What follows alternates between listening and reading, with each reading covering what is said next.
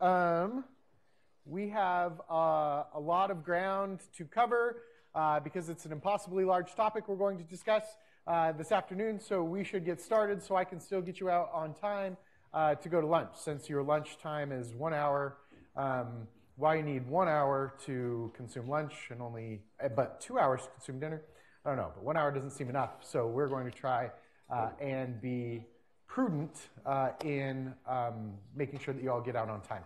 I am Josh Clark. I am the Director of Debate at Montgomery Bell Academy in Nashville, Tennessee. As a short introduction, I'm originally from Salt Lake City, Utah. Do I have any Utahns in here? No? Okay. Oh, we got one. We got one. Two? Okay. I went to Jordan High School, home of the Beat Diggers. I debated 2 years in high school, debated 1 year at a community college because it was only one of two schools that had debate in the state of Utah. Then I transferred to Cal State Fullerton, and I debated at Cal State Fullerton for 3 years. A lot of references get made to a Louisville team inside of debate, and I debated in that same era. So I graduated from college in 2004. I, in high school, was exclusively a policy debater. In college was 80% a critique debater. I did not have it was like every year we'd start with a plan, and then a couple tournaments in, there would be no plan. And that's how my team and I debated. As a coach, I've coached both, but probably 70 or 80% more policy than critique. But I also majored in philosophy in college, and I still love reading philosophy literature, especially as it pertains to politics. So debating the critique and discussing the critique and its place in debate and kind of the evolution is something that really energizes me and makes me happy. I've been teaching at this camp since 2007. So I've spent, short of the 2 summers we went remote, I've still been, this is my 16th summer working at Michigan Debate Institutes, 15 of those in the 7-week program.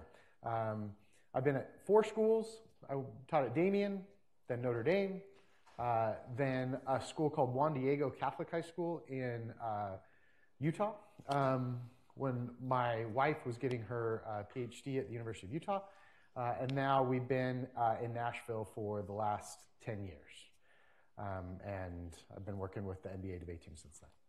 All right, introductions aside, we're going to move to the topic for today, which is non-topical framework strategies versus K Affs. How many of you, raise your hands, would consider yourselves a critique debater? Okay. Is the K Lab here? Yes? Okay. I was unsure if the K Lab would be with the classic folks today or if they would be here. That's great. So hopefully this will be information that kind of helps both sides of the argument. And a lot of, for instance, I was the 2A and my partner was the 2N, and my partner refused to go for topicality in college. So anytime we debated another critique team besides ourselves, we had to go for a critique. T was never in the 1NC because he thought it was hypocritical to try and limit out another affirmative when we were asking for inclusion of our own. And so I'm very familiar and been in a lot of these types of debates, although clearly evolution has happened since that time. But that's great that we have critique debaters here. Okay, I'm going to start the lecture in a way different place. And for some reason, this very simple reps shape reality piece of evidence that I found a couple of days ago has got me thinking in all sorts of directions. And there are 3 things in this piece of evidence that are going to help pertain to today's lecture. And so I just wanted to quickly kind of read this card. It's very basic. There's nothing exceptional about it. I don't think it's going to replace anyone's, well, maybe, but not necessarily replace anyone's rep shape reality card in your 2NC framework block or anything like that, but I do think it's worth a read in the context of this lecture. So I tagged it Approach the Debate from a Methodological Approach. Politics is a text to be studied prior to shaping political reality. It reads, political representation is the substitution and reproduction of the reality in the political consciousness. Political reality only exists in a subjective form. Politics can be considered as a text of politics. Politics as a text should be researched by the viewing of the semiotic methodology, constructivism, and content analysis. People perceive politics not only by rational but also irrational feelings, emotions, affects, and impressions which factor in political judgments and value formation. The ways and means by which politics is represented are to be studied. The methodological approach is directed at the representation of political decisions and the state. All right, so again, you're probably reading this and be like, okay, yeah, I get it, rep shape reality, just another card saying this. But in a meta world, I've been really thinking about the way that AI is going to shape the way that we debate in the future. And in fact, one of the things I'm going to cover at the end of the lecture today is how to utilize AI to help you research K Aff specific strategies. But one of the things that I was concerned about is that this proclivity to just look at texts. Like you present your 1AC, the 1NC presents them, I compare them, and at the end of the debate, I don't really listen, I just read the evidence, and that determines who wins. In an objective manner, who researched better. And although research plays an important portion of debate, it is not totally inclusive of everything that we do. Obviously, what we say and the way we say it has an effect on whether we win or lose the debate. And so one of the things that I took from this piece of evidence is that it's not just the rational calculations inside of debate that are going to decide the debate. Okay? It is some of the irrational calculations that are used to convince, whether that be a pop cultural reference that anyone can get, whether that be a personal narrative told by an individual, whatever appeal to emotion can be made inside of the debate, whether it's a quick joke at the other team's expense or a quick joke at your own expense. All of these things are going to shape the way you are perceived inside of a debate, and that is especially important inside of a critique Aff debate. One of the things that you should know is that very few judges, even if you have a critique judge, is going to be as knowledgeable about the 1AC as the affirmative inside of the debate, especially if that affirmative has done their own research. Sometimes you have a judge and it's plug and play and it's just like, oh, we're reading a Deleuze Aff and the judge happens to be a Deleuze scholar, so this is going to be great. A lot of those times those debates go worse because the Deleuze scholar does not like what you're saying because it's not accurate. But within that debate, being able to make those emotional connections, and even more so, not being at the bad end of an emotional appeal inside of a debate can be something that helps shape the way that debate happens. All right, so that's the first thing I want to take from this evidence is that within critique debates, irrational appeals sometimes can be more important than rational ones. Think about the importance of cross-ex, especially in debates regarding identity. Okay, you can win or lose the perception of a debate and the way that the judge is going to see the rest of the debate based on your ability to not melt down in cross-examination and to credibly insist that you are presenting some sort of an ethical or moral alternative that does not close out discussions of what the affirmative team is saying. All right, so that is something that is extremely important and is about the irrational. Okay, it doesn't have to do with just logic. All right, the other thing that I want you to take from this piece of evidence that's been churning in my head is that everything is a text. Okay, so when we garner non-T offense against an F, we have to interpret the text. And that means that the way that political reality is going to be shaped is affected by different things that the 1AC is going to say. And this should be an encouragement to find things to say against 1ACs. It's not the intent as much that matters. If you can win that the 1AC is a text of research that has been provided that you can then have a discussion about. Okay? You want to try and distance yourself from the winning or losing debaters and try to engage at the level of argumentation and the text. The ballot shouldn't symbolize a good debater, but who has the most productive text inside of the round. And that may or may not include aspects of the affirmative with exclusions of part of it that could be considered problematic or that there has been other academic research done. Additionally, within that should be an emotional appeal or should be an irrational appeal to ideas that there is some sort of empathy that exists between the negative strategy and the harms that the affirmative team has provided, but just a disagreement in the solution. And characterizing something in that way can provide a more credible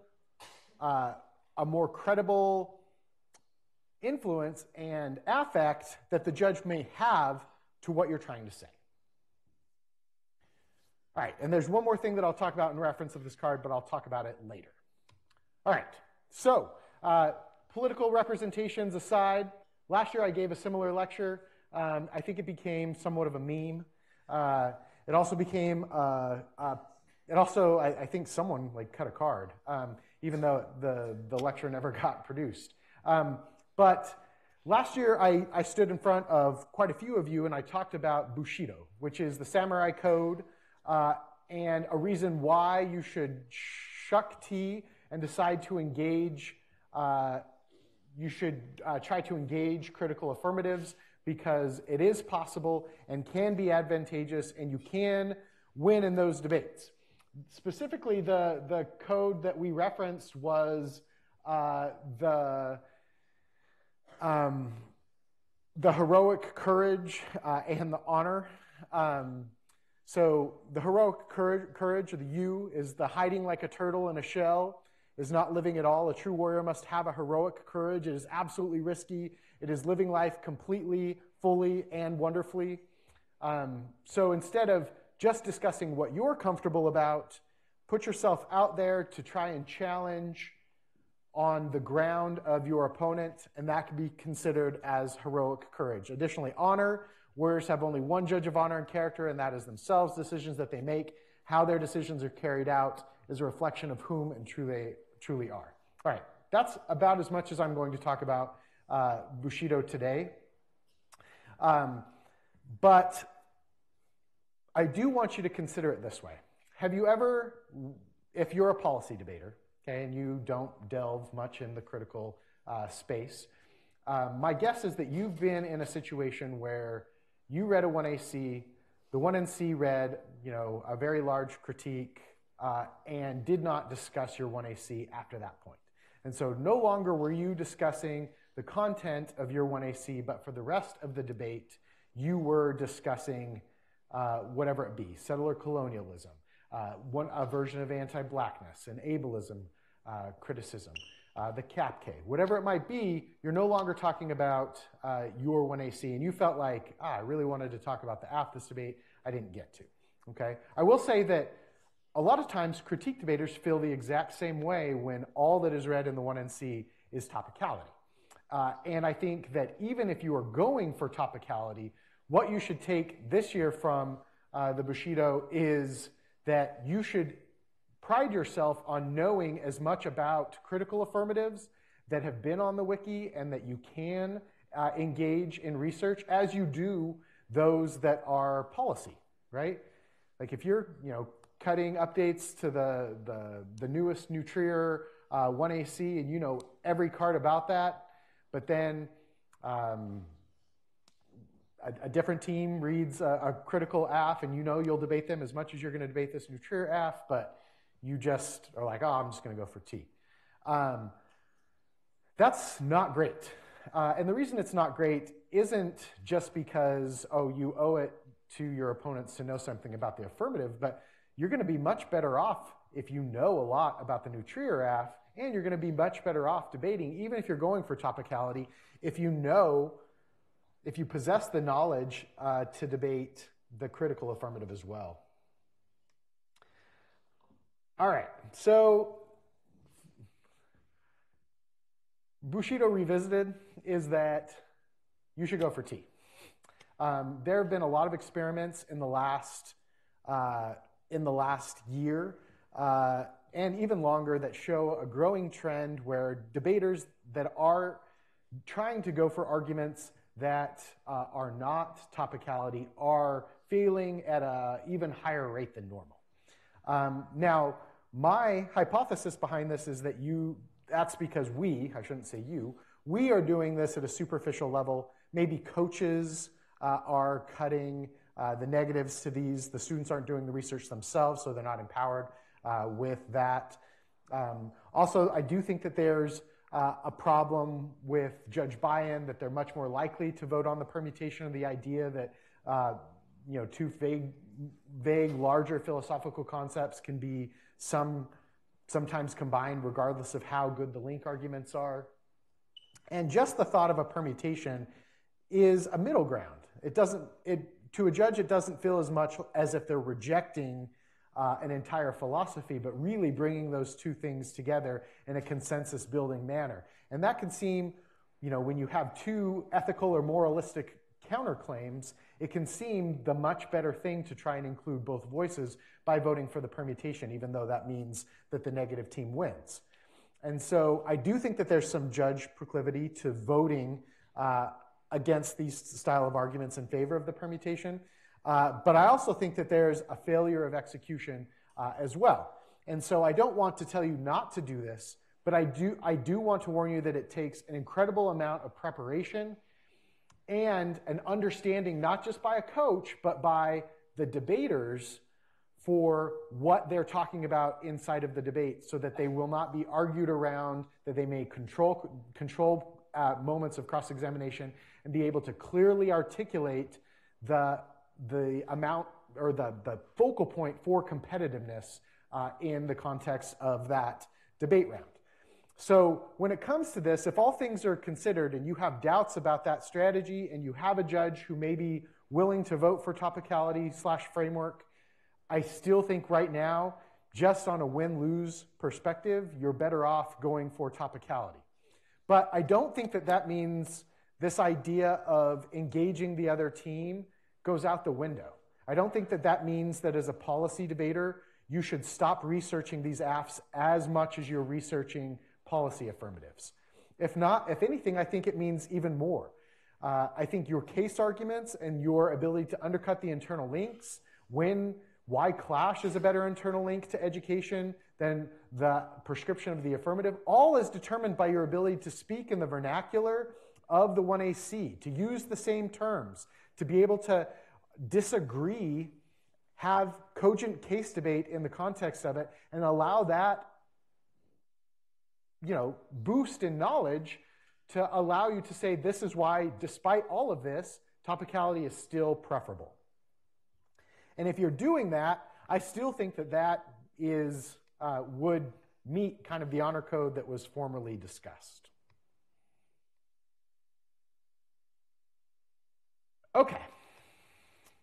Let's discuss the very basics of critical affirmatives before we get going. We can understand the strategy for critical AFs. We have to understand critical affirmatives themselves. Critical AFs argue that voting is an endorsement of something other than the imagined topical action by the federal government, and frequently, but not always, say that imagining topical action by the federal government is bad or counterproductive, and other times arguing that the affirmative is a prerequisite to being able to imagine topical action. By the way, that second one, I think that loses to TVA, switch side debate. But the first one of saying that, having offensive reasons why engaging the federal government is bad. In a more pessimistic sense, I think, garners a lot of those impact turns a lot more. And then lastly, like any strategic argument, they try to minimize opposing ground. And this is what makes it difficult to create non-framework strategies. So a couple of examples could be an Afro-pessimist reading of redistributive practices, or a poverty-wealth dichotomous thinking superimposes false biopolitical labels that foreclose autonomy. Could be something similar. All right, I discussed this enough, so I'm going to skip this slide. You will get access to all of these slides. I've already given it to your lab leaders. This will include some PDFs of various cards that you can go back and start to research if you find anything that you find compelling. Okay, so I'm breaking down this lecture into a few common critiques and then different strategies that you can research for that and describing those strategies. But before we get there, there are strategies for overcoming a lot of the obstacles that we've talked about. And those obstacles mainly reduce to the permutation or winning competitiveness despite the permutation. The first one is knowledge is power. And so I want to encourage you to research, read, and learn. There aren't too many teams that are constantly breaking new critique affirmatives, and a lot of the times when they are, that means that their knowledge base for that subject material is much less. And so even doing an hour or two of reading on a certain subject so that you can be competent in that debate sometimes can be something similar to the amount that the affirmative understands the argument, and at least allow you to be able to articulate a counterpoint or two when it comes to being able to do that. And then the second one is your ability to be confident in cross-examination and during speeches. The last thing you want to do is feel like you are lost, okay? And sometimes this requires you to fake it. A lot of times you're not constantly reading philosophy like the other side might be, but you need to sound confident as if you are. And so even if you can control a little bit of knowledge inside of the debate coming from research, do that. And if not, you need to be doing drills in order to be asked the uncomfortable questions that you know you're going to be asked so that you can respond to those questions in a way that does not decrease your credibility. So again, that card was silly at the first of it, but both of these things go back to that, okay? The 1AC becomes a text to be studied, a text to be engaged, and a text to be academically judged at the end of the debate, that you need to be able to describe why this particular one should not be something that is considered resolutional, or that there's some sort of problem with it. And then secondly, the irrational. Okay? Irrational appeals in debate are as important, or at least very important, if not as important, as the rational ones.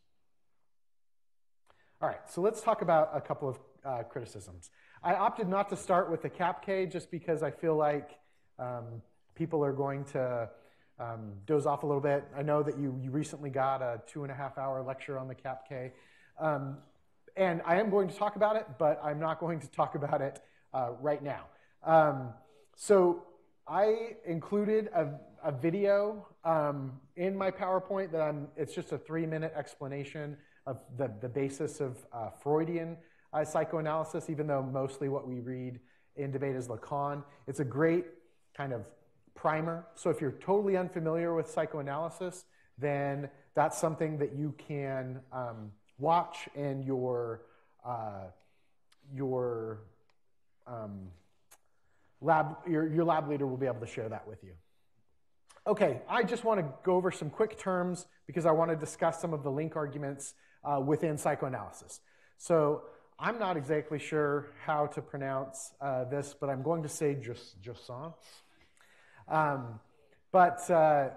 So there are 4 things I want to talk about. The first one is jouissance, or the pleasure that exceeds pleasure and becomes uncomfortable. The excess of jouissance is unconscious. that which we enjoy despite and because of its dimensions of excess that turns it displeasurable. The things that we enjoy because of the intensity that unsettles us. So for instance, TOC prep, right? It's a great example. We love to do TOC prep, but we also know that those sleepless nights, not just sitting in our chair for hours and hours and hours at a time, that also can bring pain. And so that pain can be awful and gut-wrenching. So we actually kind of enjoy that being uncomfortable. We'll talk about that. And then it's worth mentioning very quickly Lacan's 3 registers. The first one is the symbolic, all right, which means the social world of language, customs, laws, and the symbolic is that which we can and do symbolize through language and intersubjective understanding, all right? It's that disconnect or the lack that exists between our thought processes and the symbolic is a lot of what we discuss. If you're not familiar with psychoanalysis, but you are familiar with some Foucauldian critiques of like security, for instance, this is kind of psychoanalysis description of the representations not shaping reality, or the gap that exists between objective reality and the way that it's represented. The imaginary is the subject's conscious mind. It provides the illusion of wholeness and stability. So this idea that we find problems that exist that if otherwise didn't exist, then we would have this illusion of wholeness. And then we have the real, which is the mystery of the unconscious. And it is that which resists symbolization, and it underlies the trauma at the core of the speaking subject. Interruptions of the real introduce fissures into the symbolic and the imaginary. And so you all are familiar with a concept like the death drive. Anybody? Raise your hand. All right, who wants to stand up and give us a quick definition?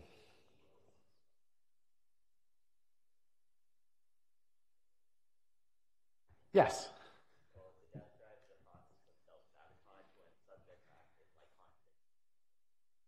Yeah. Okay. So I think that's pretty good. The death drive is an action of self-sabotage where you act against the imaginary, right? So you do something that would be against what your the imaginary would conceive of as wholeness, and would be counter to that kind of concept of overall goal, and it's within your unconscious, so it's not something that you can be able to access. And so a lot of the times when we talk about this, we talk about motivations, in these link arguments, a lot of people can be offended and be like, I'm not like that. And the argument is that we are like that, but in an unconscious state. So it's not a judgment on your conscious or your outward symbol of what you talk about or perceive, but it is part of the real, which is of the unconscious that can stream to the top. So you shouldn't take offense. It's an analysis of what we would consider the unconscious.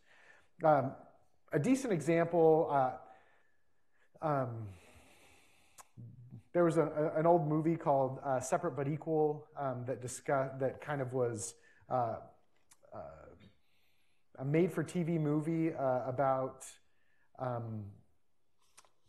Brown versus Board of Education, and it had the Supreme Court sit, and it provided the personalities of the Supreme Court. And one of the most liberal members of the Supreme Court at that time just showed no tolerance for any of the other judges on the board. And it was just, would get up on the soapbox and preach about the way that things ought to be, and was always very rude to everyone. And so one of the other Supreme Court justices pointed out, that person loves people in the abstract, but hates them, treats them terribly interpersonally. And that's something that you could probably know someone in your life like that, who, has a imaginary order, but then interpersonally doesn't have that same empathy and love. And psychoanalysis might say that that's derived from the real.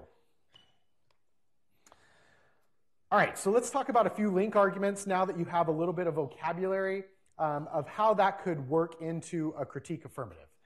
So if we were talking about jouissance, or the excess of joy, you could talk about how discrimination labels can be used to define in opposition to, and that jouissance develops around that lack.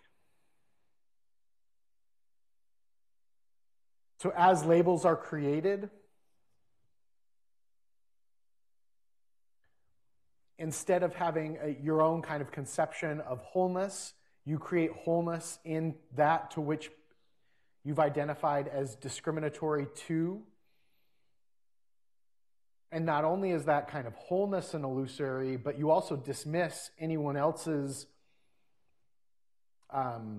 internal link to that, because you see that particular discrepancy between the discriminatory act and the group being discriminated against is the only or most important form of subjective creation. And identities are created out of that, where it can be, you can get created kind of this jouissance double bind between identity creation for yourself and a new imaginary that is whole, and a conception of it versus a defined lack.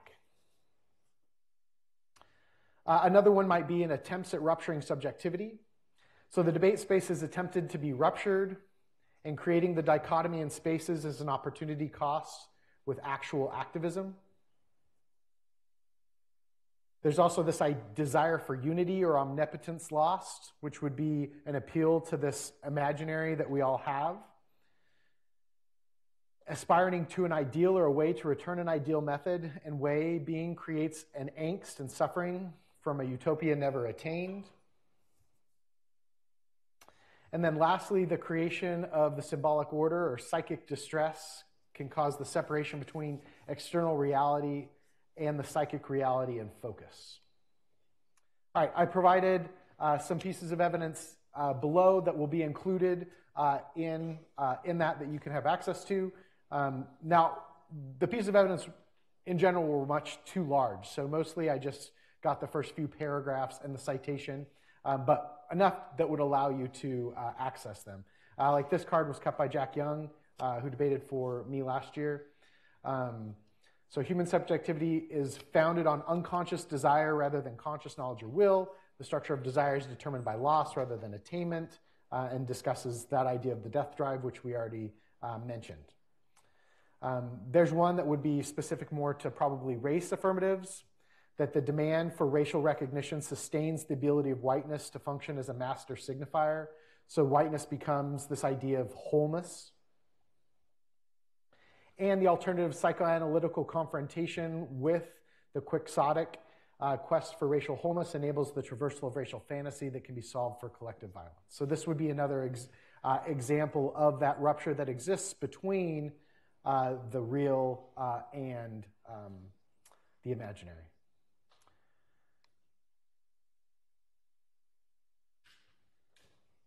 So viewing these ruptures through a psychoanalytical lens can be something that is can be an alternative. And what you have is a different formation than most post-structuralist affirmatives. So just conceptually, if you were coming from a broad view looking down, the way that you can characterize most critique affirmatives is either they defend objective reality in a way that objective reality or material reality can be changed, or they're talking about a post-structuralist method of change where change largely is affected within discourse. And psychoanalysis allows a different lens to be viewed within that. I also think that psychoanalysis can help. A lot of critique teams have tried to limit their ability to be able to solve. And we'll talk about this a little bit more here in a minute, but a lot of critique teams have now said, even though our evidence is about the larger world, we're really just talking about debate. And ergo, we know we said capitalism was bad, but we think capitalism is only bad in debate. And so if you say capitalism good, those impacts are out there. we're talking about impacts in here, even though we have no cards talking about debate. And they try to limit the discussions towards insight. And I think psychoanalysis is something that you can discuss within the debate because it's talking about individuals' orientation to the world. And so you don't need to win large impacts outside. You can win the impacts at the individual level. So for affirmatives that just say they only affect people inside of this debate, I think psychoanalysis is especially attuned to be able to handle those portions of the debate. And obviously the link arguments are such that if it is an identity-focused argument, that the literature is very good and you're able to make those link arguments based on that. But again, you're going to have to command the ideas, you're going to have to command the knowledge, which requires you to have studied psychoanalysis and to have a grasp on what the affirmatives 1AC is trying to say. All right, same thing for the CAPK. Another video introducing Marxism is here. We're not going to show it because we're running out of time. And I'm not going to spend a lot of time on the CAPK. How many of you have read the CAPK in the 1NC before? Okay, so that's great. It seems like how many of you have gone for it in the 2NR? How many of you have won a debate on it? On the neg versus a KF? Yeah? How many of your win percentage is over 50% going for the CAPK on the neg versus a KF? Right, that was like 30% of the hands that were raised of people that have gone for the 2NR have a winning percentage. It doesn't mean that this is wrong. Like the CAPK, I think, is great. The literature engages the affirmative. There's clear opportunity cost provided between a strategy that focuses on the material versus one that focuses on post-structuralism, one that focuses on class as an identity as opposed to one that focuses on superstructures of other identity groups usually defined within identity politics. Not targeting capitalism does have a case turn aspect because capitalism constantly expands in order to be able to attract as much growth and market space as possible. So if new identities emerge or new identities are promoted, capitalism can really just expand and start advertising to those in order to create more market space and can be commodified within that type of Marxist thinking. I'm sure all of you can think of lots of examples in the last year of folks on the right boycotting products that have been expanded to capitalism based on their appeals to different identity groups. So that would be a prime example of what we're talking about. But that's not unique to the left either. The right also gets, as their groups expand, different capitalist markets are created in order to advertise to those groups as well.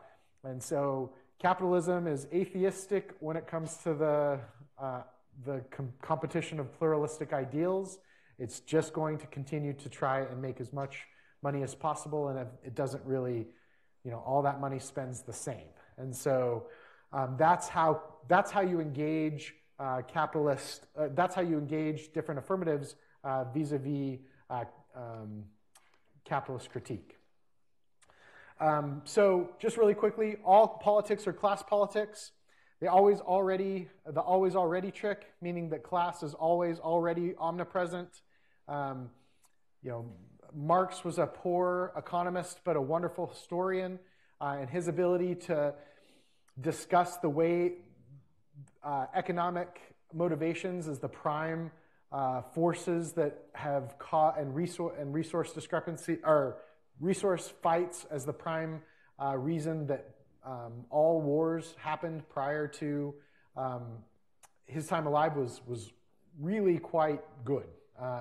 Now his predictions for the fall of capitalism and the rising of the proletariat class in England, not so much. But neo-Marxists have taken that up. they said that both an argument and an author indict is that you don't come from a class perspective. So if you can win capitalism is the root cause, you de facto should be able to win that everything else is flawed. With that, the link arguments include essentializing, ignoring class difference, and that authors often come from the misleadership class, or ones that do not are not able to forefront the proletariat's cause.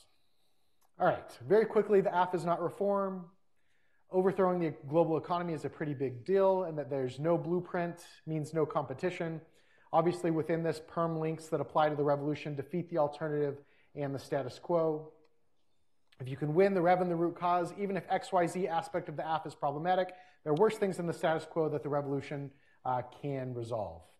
I'm going to skip ahead because we have very limited time, and I probably have 2 hours more of content. But one of the other things that capitalism can engage is postmodernism and poststructuralism as critique subjects. Here's a list of various types of link arguments. Terry Eagleton is a very good author who talks about postmodernism and capitalism. And one of the ideas that he's promoted is that the dissolution of art into commodity, and or rather with the social reality commodified, what actually happens is that reality becomes aesthetic. Now, what does aesthetic signify? Aesthetic signifies texturedness, packaging, fetishizing, and libidinalizing.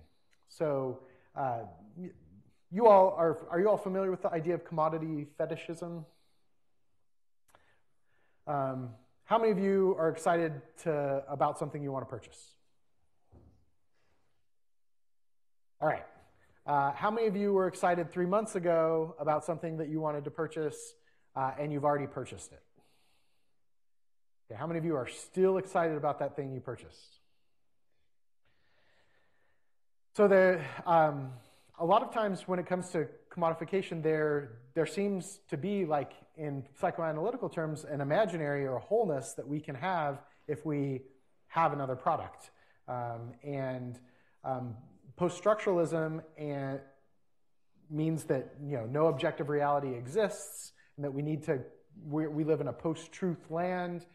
And as we open up that discursive space, capitalism can continue to infiltrate that discursive space because it can open up new markets within all of that. And as discursive space expands, as identities expand, as thought processes and changing the way that we see things expands, there becomes markets for all of that, generating new abilities to make money, new commodities to have.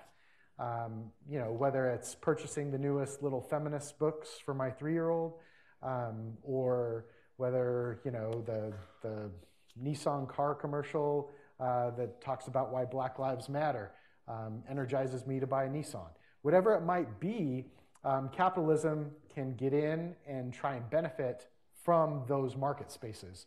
And so within postmodernism and poststructuralism, it's that becomes the aesthetic. And if we just focus on kind of the way that we talk about things as opposed to the material reality created by economic inequality, then that kind of trade-off allows us to be plugged into something that neo-Marxists would consider a matrix almost. It's like we're concerned about all of these things while we're living amongst poverty, class consciousness, homelessness, the first and third world divides that exist between wealth discrepancy, rapidly increasing wealth disparity in most countries, especially as capitalist as they are.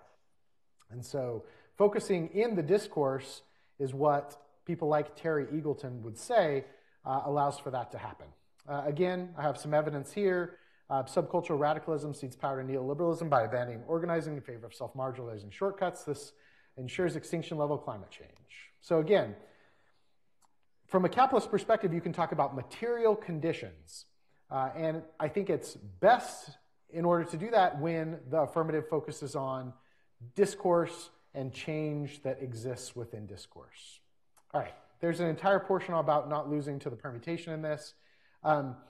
Raise your hand if you read a K Aff. Yeah? No plan? How many of you write your 1AC almost entirely just to answer framework? Yeah, it's just honest, right? So you're writing your 1AC and it's like, cards 1 through 14 are all answers to why you should not have to be topical, because you imagine that's going to be 90% of the debates that you have, and you're absolutely correct. It is. The reason I ask this is because when you're negative, you should do the same thing. Okay? If you're going to go for the cap K, you should pretend like the only thing you have to answer is the permutation, right? So card 1 through card 7 through card 14 that you read in the context of this debate all needs to be targeted towards the permutation. And if you want to start competition early, start it earlier. Like you can put no permutations in the 1NC, no permutations in the 1NC. And you can put, and one of the things that I will tell you is that you can put no permutations, like the old theory, like no, you don't have a plan text, ergo there's nothing to permute because you can't permute these ideas writ large if we win any sort of a link argument because it wouldn't make sense. That's fine, but you can also take some of those same philosophical or positional competition blocks that you're currently using for your cap K versus policy Affs and adapt those to those critique debates, right? Those are largely appeals the exact same way. Like you're fiating something large, like a socialist movement. It's clearly permutable, but it's important to have these sort of debates over competing methods of activism. And all of those arguments probably make a lot more sense in the context of a competing activism as they would versus a policy versus a movement. So if you're currently reading that sort of philosophical competition type argument, against permutations when you're going for the cap K, a lot of those things will be especially pertinent and especially helpful to beat the permutation if you're reading the cap K. Okay, we're going to move beyond other strategies. We have about 5 minutes left. First one I want to say is the presumption ballot. And interestingly enough, critique judges, so let's say that you have a judge that you don't think will vote on framework. A lot of critique judges actually think that these arguments are compelling. And you should not think about critique debaters as a homogeneous force. There's actually a lot of disagreement amongst them and a lot of competition within that group as well. And a lot of them have very negative feelings about the way that people do affirmatives that are different from the way they do affirmatives. And so especially if the 1AC says, we don't change anything outside of debate, our advocacy does not leave debate, right? Then it's very easy to say, well, you certainly don't change anything in the context of this debate. And there are plenty of critique judges who find this particular argument especially compelling. So again, if the affirmative's goal of an affirmative is to avoid clash and not make some sort of positive change within either the debate community or the world totally, then if the ballot does nothing, it means nothing, has no potential to affirm an argument to improve harms in any way. And this can be a double-edged sword because many K teams will say no link to impact turns and critiques of impacts to try and avoid answering those arguments. And if the argument says we don't solve cap, just inequality within particular round, ergo cap good would have to be competitive in this particular debate round. The second edge to the sword can be vote on presumption if the ballot really is meaningless and makes no significant change. If there is no subject formation, if there is no spillover, then there's no reason that the affirmative would need to be affirmed with a ballot.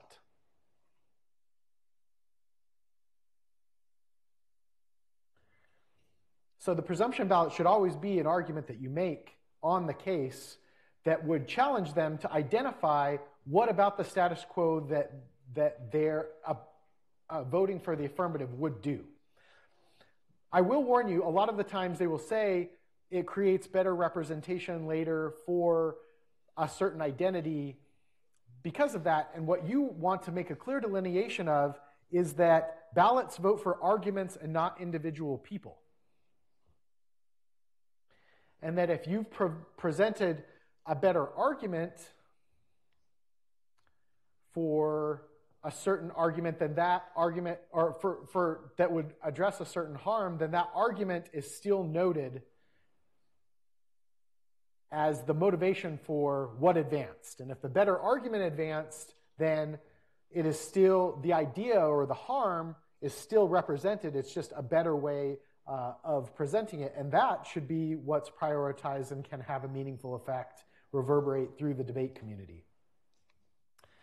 All right, I had to mention this. My students are a little obsessed with this. The ballot pick, all right? First, the idea is competition good? Is introducing important philosophical presentations in a competitive event when someone else's self-interest has to prove you wrong, regardless of validity of claims? Does skirting resolutional constraints to not read a plan show self-interest commodification of your philosophical project because it's simply a tool to grab the proverbial bag? There are link arguments that you can make. Mandates of clash prevent consensus building opportunities, flawed with debate. There's an opportunity cost of real-life activism and competitive debate directly trade off because obviously debate is time-intensive. We only have so much time in a day. You know, existential authors like Jean-Paul Sartre would say that anytime, you know, that if every time you open a window or do something mundane, you change the world. So any choice you have in terms of opportunity cost for how you decide to live your life have an unlimited, infinite effect on the rest of the world. Commodification, the ballot is currency, and you know, we sell our art for treasure. Competition ain't always a good thing, creates us versus them dichotomies, prevents realistic vetting of ideas, and overemphasizes worst case scenario thinking. And then to be with that, we prey on failure of others and can't enjoy others' successes. And that's something that competition provides, and a reason why articulating a certain idea should be affirmed outside of a competitive concept. You know, voting negative in this instance would reject the competitive model that the 1AC presented the affirmative as being part of. I included a card here. Vote neg to vote AF, vote negative to refuse the ballot as a tool of approval, as well as a particular card for that.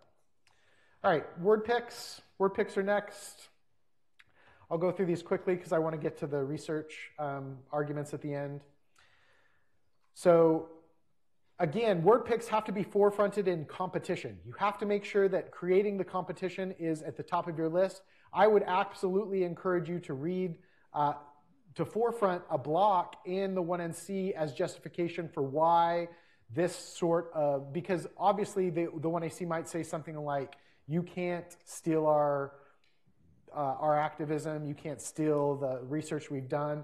And so engaging those types of arguments from the get-go is something that can be incredibly helpful. So something like this, where you read nuanced testing optimizes praxis, this Williamson 95 card can talk about why that creates better research, better engagement. And also, one of the things that I want to mention quickly is one of the structural problems with reading a non-framework strategy against a K Aff that have come into existence is the cross-application of arguments from framework, where you're still accused of being exclusionary by doing any form of negating of the affirmative.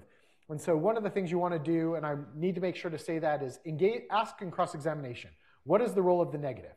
And if it is to engage in that, then you need to reference that as a means of, hey, we're not excluding anyone. This is the position that we were put in, and this is a sign of respect that we are engaging the material from within 1AC as to try and prevent that from happening. But also a card like Williamson in 15, whether it's a word pick or whether it's a different argument, answers this and discusses why this type of research would be better and provide for better alternatives that the affirmative could then change in the future if you've won that something they've said is problematic. And only really losing in this context would encourage them to change whatever was that you're winning is flawed in the first place.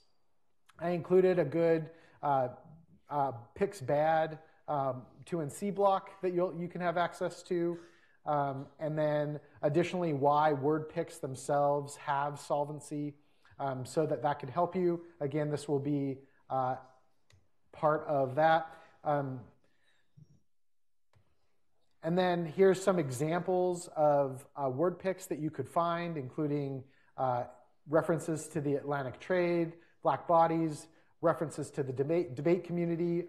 My team of Leverett Hastings won their octafinals debate at the TOC this year by picking out of a reference to the debate community that preceded the top of a 1AC, and used that in a form of psychoanalysis in order to win that particular debate. I've included a few cards there as examples that you could use for word picks. The last method would be impact turns. I think you all know what those are. Again, winning these type of impact turns, you need to be able to win that they claim to have an effect, or at least that their prescription has an effect on the rest of the rest of every the outside world. But humanism good, capitalism good, democracy bad, hegemony good, interventions good, populism good, various wars good, can all be potential ground. Varying degrees of being problematic. I'm not saying these are all good solutions, but lastly, I do want to reference how to research really quickly. This will take 30 seconds, but I think it'll be worth your time. This is Google Scholar, okay? At the top, you can see I searched Roland Bleicher and aesthetics, and I've got one of Roland Bleicher's most famous books from 2001, The Aesthetic Turn in International Political Theory. If I want to learn more about that, or especially if I want to learn about someone who has disagreed with Roland Bleicher, they would have to cite Roland Bleicher. And so one of the most important subjects here when doing this research is this cited by. And you can actually search within cited by. So within academic research that has been cited, you can search that in order to be able to solve that. And the last one I want to introduce you to is something that all of you should consider getting, and that is a website called SCite that integrates ChatGPT. How many of you have asked ChatGPT to write you an essay? How many of you have asked ChatGPT to answer a question for you? Okay. What's annoying about ChatGPT is it doesn't provide citations. SCite takes ChatGPT and provides citations, but not only does it provide citations within the essay for everything that you've asked, it then provides the content of the citations in the margin. So it can basically write a 1AC right away.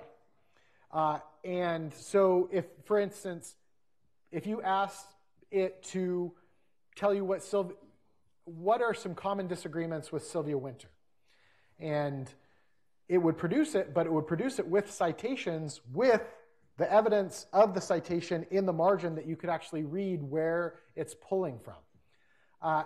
And it can get very specific based on that. So it gives you access to all of that.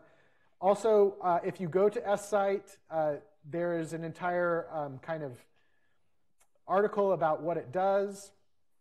And then here you can see ask simple questions that get reliable answers from full text with millions of research articles.